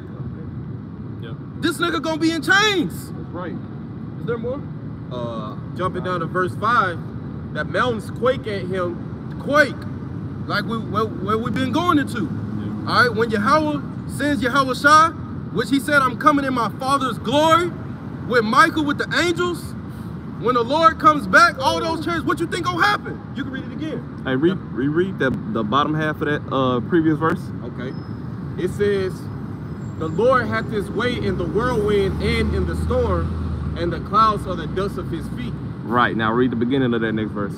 It says the mountains quake at him, and the hills melt, and the earth is burned at his presence. Right, so that's that whirlwind. What is that? What the sermon was just going into. That was going into the chairs of Yahweh Shem Shah. So when Yahweh Shem Shah and the angels come in to this realm, well, like the priest mentioned earlier about Habakkuk, the 3rd chapter, the seas are gonna quake, the earth is gonna quake.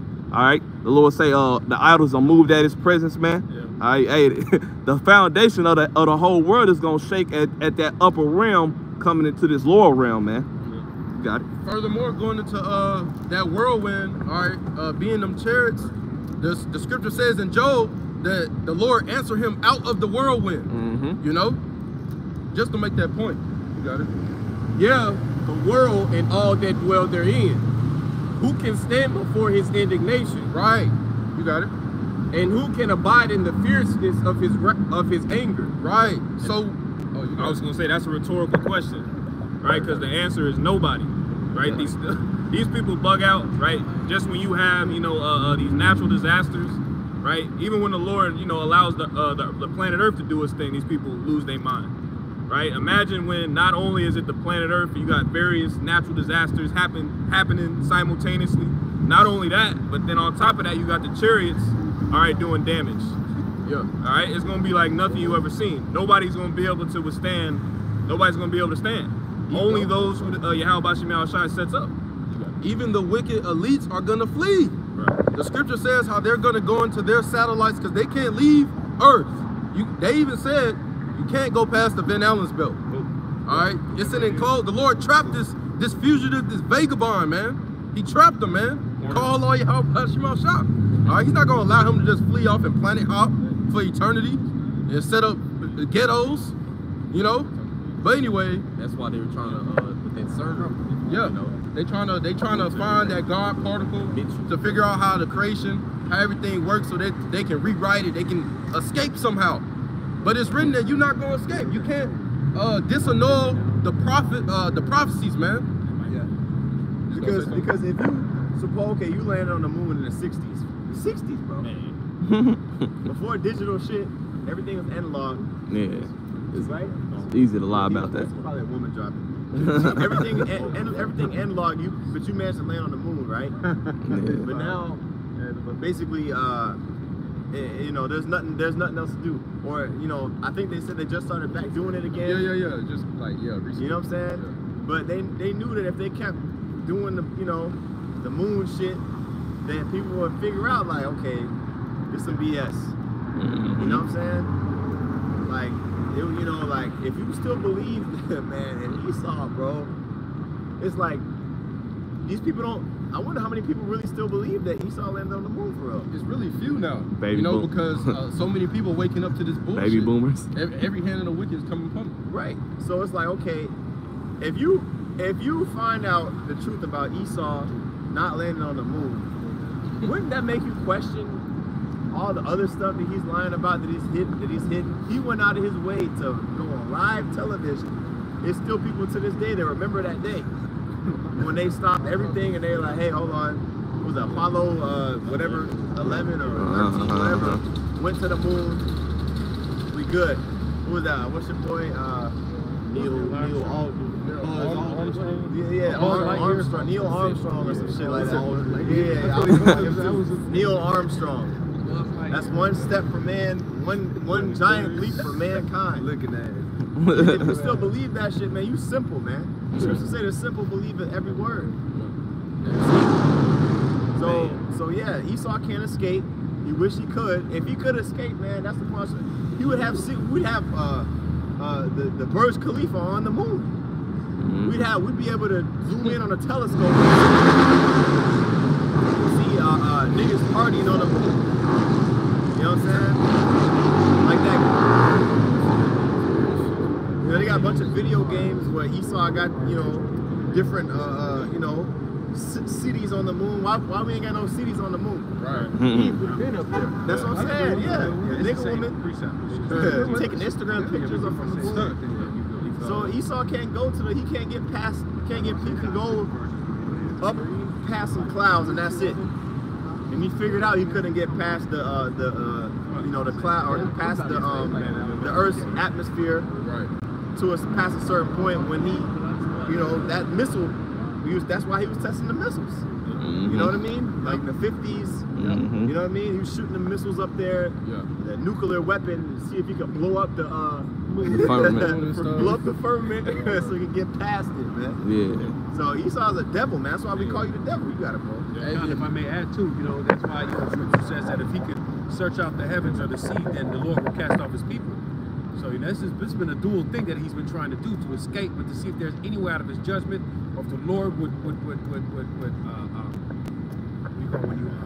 acquit him, you know what I mean, of what's to come, you know. So yeah, but like you said, at the end of the day, man, he's trapped, man. You know, that's why the Lord said in Genesis, man, lay no hand on him, man, because he's got something special for him, you know. He's credited the wicked for the damn evils, the Scripture says.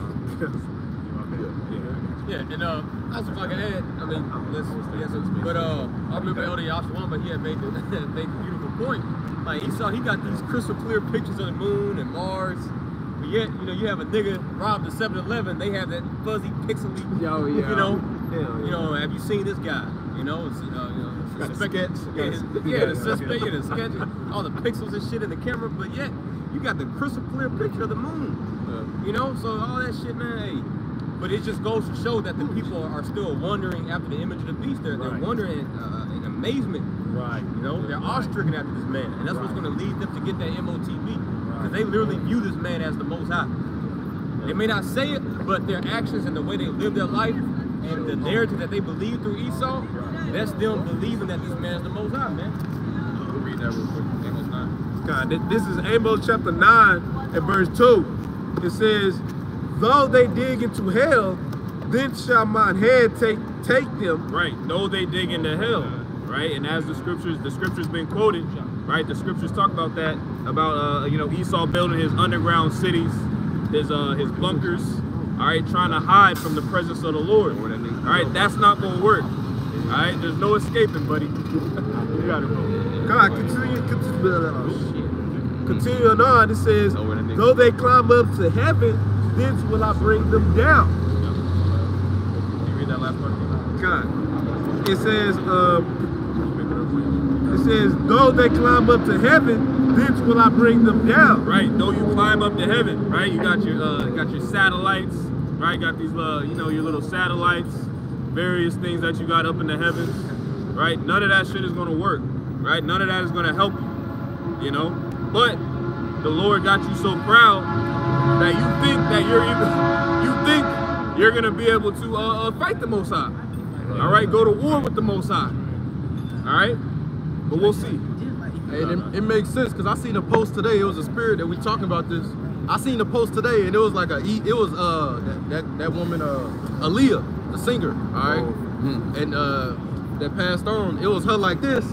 She was in a picture like this, and it was like, think about it. If they making and they got bunkers, all right, that tells you that they can't leave, because they got bunkers, man. They gotta go. They gotta stay here. You know. So they gotta stay here, man. If they could leave, they wouldn't have bunkers. They'll just be like, we're gonna slide. You know. So that's them telling on themselves. You know. And also their bodies aren't really capable. It's not made to be going up there. You see them when they come out them satellites. They go up there, they'll come back down after a while or whatever. They'll be all fucked up. Somebody be holding them up. They'll be pass out.